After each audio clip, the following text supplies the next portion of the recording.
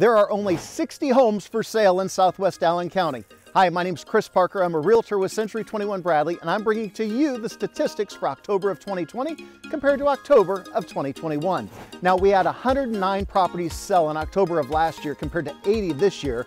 Inventory is tight. We actually had 29 properties less sell this year compared to last year.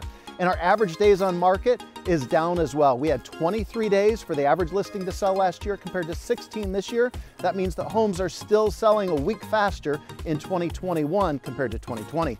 And our median properties sold faster as well, from 8 days on market last year to 4 days on market this year. That means that 50% of the homes in Southwest are selling in 4 days or less.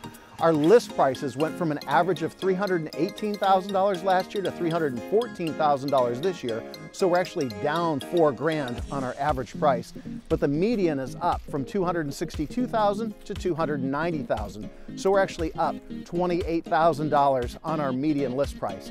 Now, when we talk about our sales prices, because that's where the money's at, we went from $314,000 to $314,000. So we're pretty steady on our pricing.